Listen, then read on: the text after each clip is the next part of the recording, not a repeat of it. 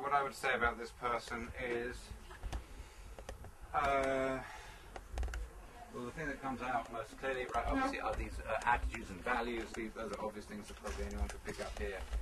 So it's somebody who is, very, very far towards the left. Is also whose identity is very much tied up with gay pride. This person is very conscientious. Now, as I've said before, people are very bad at judging their own conscientiousness. This person is very good. Everything is in its place. This is relatively clear. Things that should be nearby are nearby.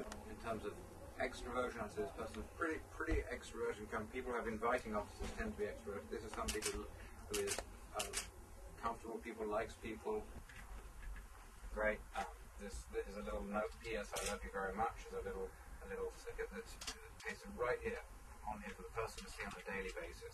And the thing to bear in mind is that when these things are put up, they're not. No one's putting up. Think, okay, I'm putting this up here so that I can see it on a daily basis. You just take it and put it. Okay, I'll put it there. And if it's good, it stays there. So we're looking. And that's why these spaces are so good, because they reflect the accumulation of residue of many different